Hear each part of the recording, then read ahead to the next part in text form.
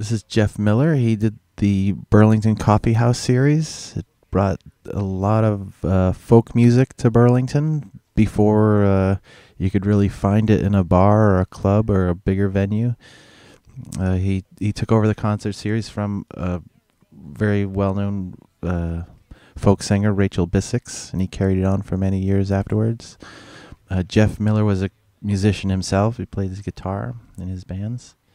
This is just on the street one night after one of his concert series. Tired as always. He worked very hard at his job and loved the music.